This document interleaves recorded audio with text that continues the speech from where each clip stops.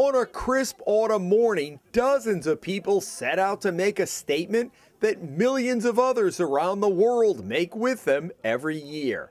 By the end of this day, more than 1,000 people will participate in a local Relay for Life event in Woonsocket to raise funds and awareness in the fight against cancer. It's the #1 fundraiser in the world. Howard Goodrow of the American Cancer Society says the 30-year-old event includes 4 million people in 20 countries taking part every year. The Relay for Life events are typically staged over a 24-hour period, with teams taking shifts. But this event has a twist. The relay is being held at the headquarters of CVS Health, with more than 1/3 of the employees who work in 3 separate buildings taking time out of their workday to circle the campus with a unified message. People hear relay and they think, do we have to run? Is this something I really have to run? But no, it's really just survivors, caregivers, friends, family getting together to celebrate life. And to celebrate those people that have fought the disease and lost, and those who have fought it and are beating it today. We have started over the last few years trying to integrate Relay for Life into corporate settings. Folks from the corporate world don't necessarily see what we do in the communities, so we wanted to bring that sense of spirit and survivorship and well-being to the corporate setting. There's not a person in this building who doesn't know or is touched by cancer. CVS Health's Eileen Howard Boone helped lead the charge and says the company tried a similar on-campus event in Arizona that drew about 400 people earlier this year. All they have to do is walk out of their offices, join a team, and walk around the building and walk around the course. And 1,200 of the 3,000 people who work at headquarters did, raising more than $34,000 in one day. CVS set up walking courses for each of its 3 main buildings, located on separate parts of the 250-acre campus. The participants included Diane Bork, a 25-year employee in the company's IT department whose father died from cancer. This is, I think, one of the first on-campus events, so I think it's really, allows people to kind of leave their desks for a short period of time, come in and participate and feel like they're, engaged in what's going on. So. And is that what was attractive for you?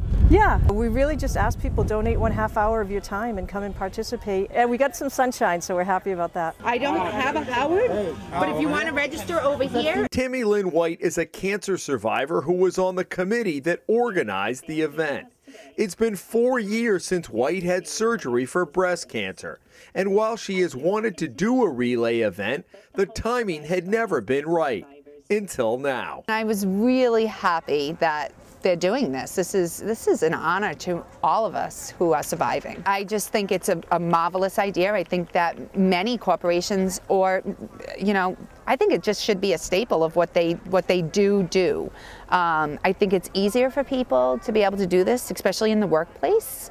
They're not taking a whole night out of their, out of their family life, or away from maybe young children that they can't bring to the Relay for Life. I think it's a really great idea that they did this, and I hope that they keep doing this each year. When you wear that sash, it sends a message. It does.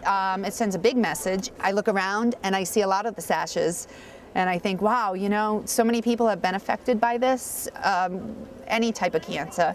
But we're amongst a big group that we should be proud that we're here. A common theme at Relay for Life gatherings is the luminaria set up near the course, and this event is no different, with dozens of people writing personalized messages that everybody passed on the way to the course. Most of our events are overnight, so that's a big difference. I don't think we're going to see any tents set up here today. That's probably the main difference, but in terms of the feel of the event and the excitement around the event, it crosses both ways. Goodrow said CVS's decision to remove tobacco products from all of its stores made this event a great fit for the company with the American Cancer Society. We lose about 160,000 people a year from lung cancer.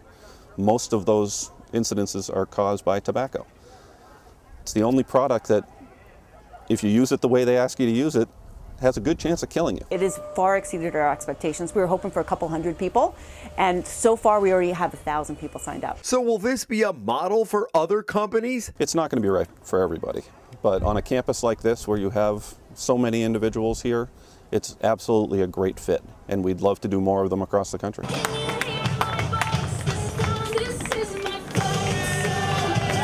In Woonsocket, Jim Hummel for the Rhode Island Spotlight.